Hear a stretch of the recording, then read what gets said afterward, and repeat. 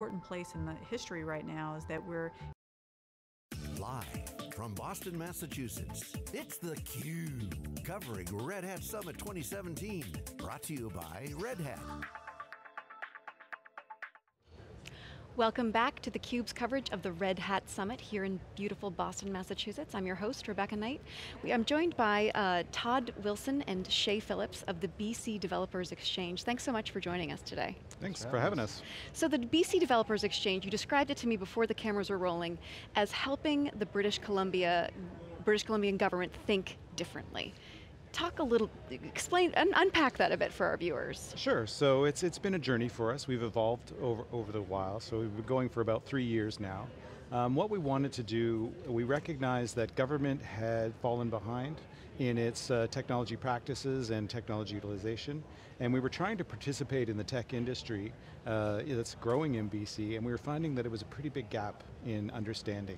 We didn't really speak the same language, we didn't really understand what their needs were, they didn't understand how to work with us, and so we started exploring ways to connect better. So one of the things we recognized that we had on our side was technology assets as data. We have tons and tons of data that's valuable to the tech industry to use for their apps. So we first started by opening up that data and then realizing that just open data is part of the story. We need APIs, so providing API access. And that was just kind of part of the story. We needed to actually start collaborating on solutions. So then we brought the province into GitHub and we're doing open source collaboration on GitHub.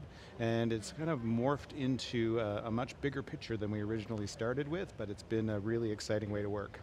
And your realization that the government was a little bit behind here, you were working in a different track than the government, that's not uncommon, wouldn't you think? I mean, the government is not known for innovative practices. Yep. So did it take some persuasion on your part? I think that it's mixed. So there's certainly factions within the government that there's a bit of pent-up demand, right? So there are people who are very quick to kind of get on the train, and then there are other groups who do need convincing, and it's kind of a work in progress. So we're building collaboration across government all the time, but we certainly didn't have trouble finding people within government and within the tech community who wanted to come along with us. So talk about some of the projects that you're working on to make government run better. Sure, so there's a couple of examples of how moving into the open source just made sense for government. One example that we've used in a sort of why GitHub makes sense for what we're doing. The environmental reporting branch of the Ministry of the Environment is responsible every year for producing a report on the water quality, air quality, all the basic things that the environment care about, and all of the different universities and academic institutions consume this report and then do their analysis on it.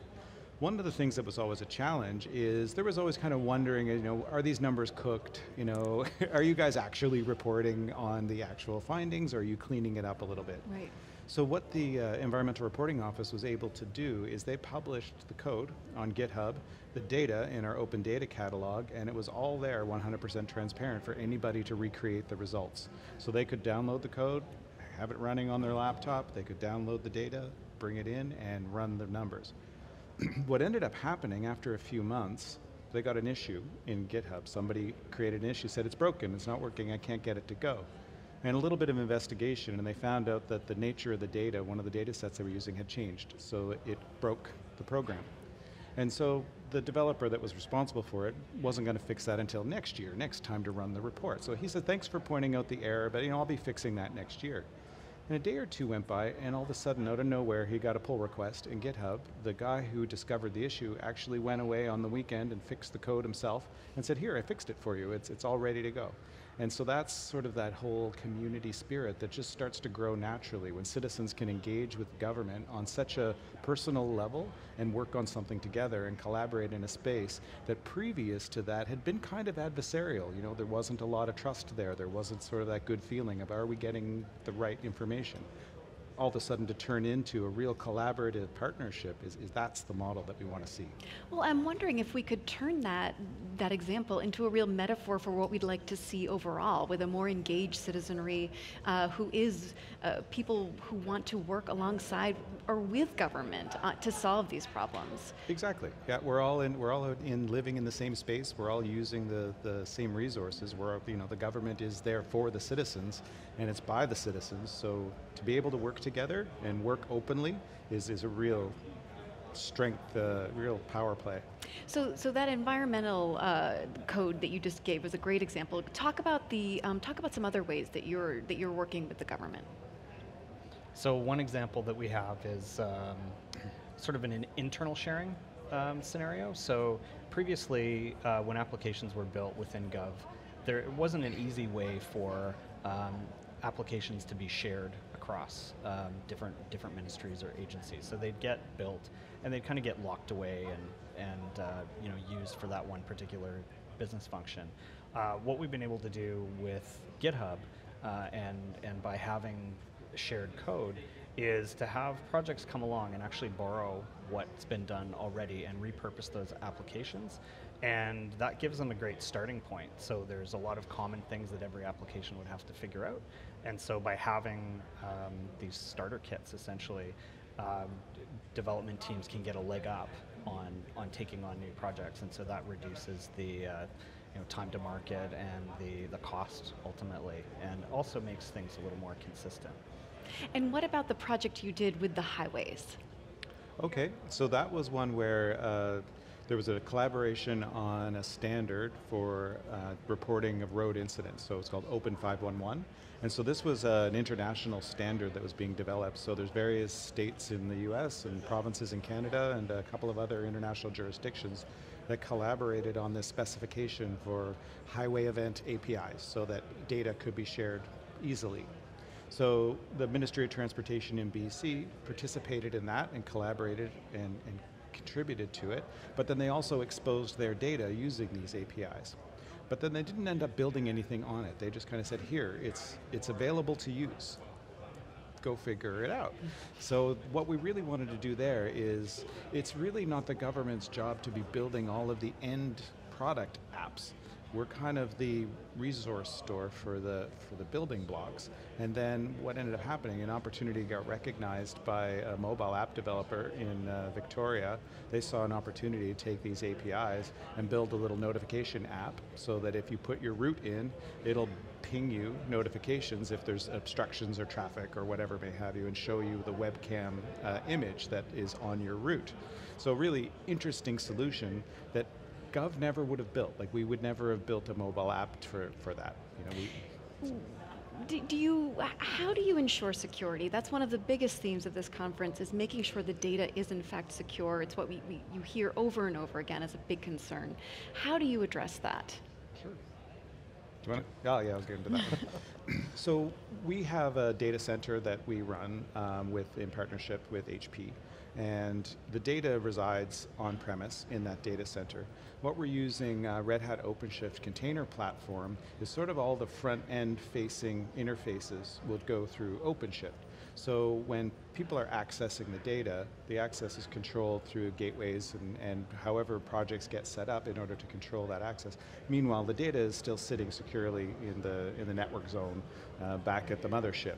So what we found with the OpenShift container platform is the developers don't necessarily need to worry about a lot of the technical policies and network policies that are part of that security standard, because that's handled by the platform. When we built OpenShift, we built it compliant to all those policies, and so developers can come into the platform, just start working, and as long as they're not, punching out data has personal information out to the internet. Of course there's things they can do wrong, but as long as they're using the platform as it was intended, they're compliant right from day one.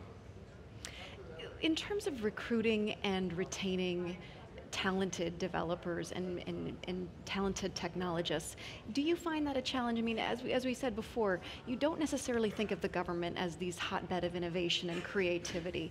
Is it difficult to get the best and the brightest to come work for you?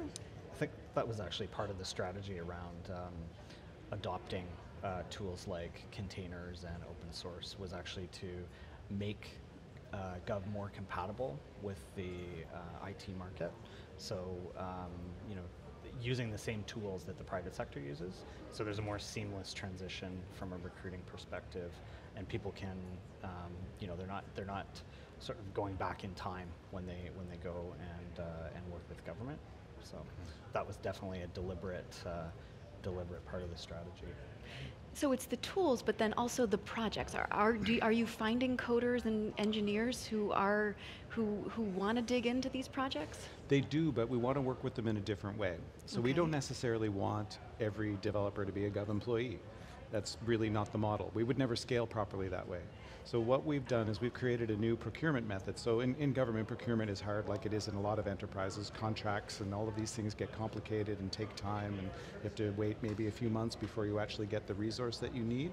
So what we've done is shorten that timeline down as much as we can, and also micro-size the work as much as we can. So if a project is running on GitHub and they have an issue, they can post that issue and put a $ associated with it, from $1,000 to $10,000, and kind of do a bounty and say, hey, development community, we want this fixed, can you do it? So developers can engage with that.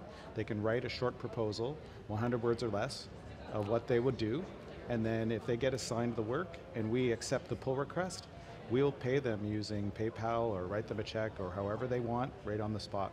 So we can go end to end from problem, proposal, code, and solution literally in a couple of days. Whereas before that would have taken a few months and the engagement would have been much larger and much more expensive. And are you finding that that is in fact having the impact you want in terms of the workforce that you're trying to attract? Yeah, Shea? Well.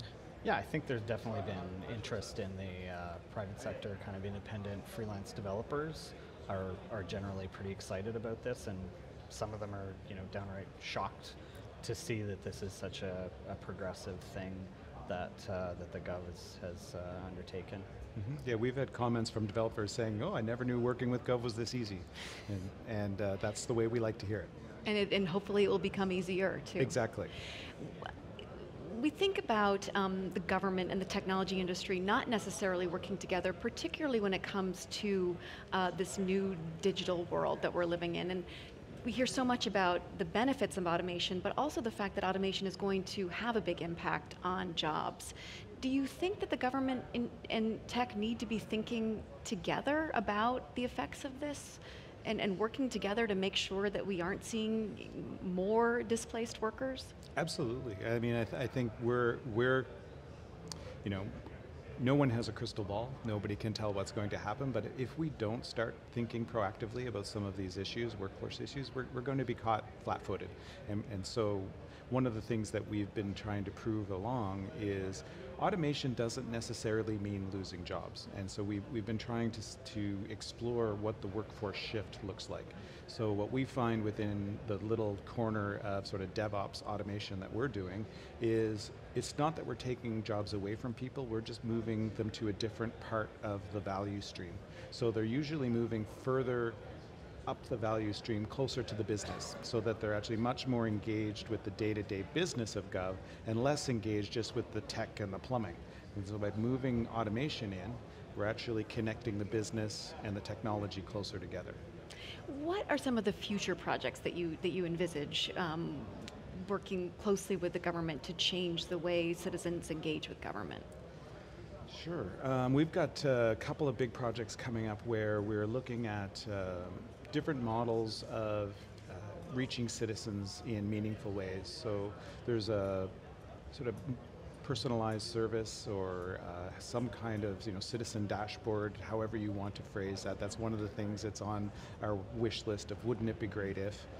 We also have partnerships that we're looking to explore in different areas with sort of big data and data analytics. Because government has so much rich resource data, we're looking for ways to get that out and get that available, but one of the challenges is just the sheer size of it. So the big data equation and big data analytics are very interesting things for us in the future, because if we can provide expertise in that area, then tech sector and industry partners can come and participate with that data and just make it better. Well, thank you so much for joining us, Todd and Shea. I appreciate your time. Great, thank you. We'll be back with more of theCUBE's coverage of the Red Hat Summit 2017 after this.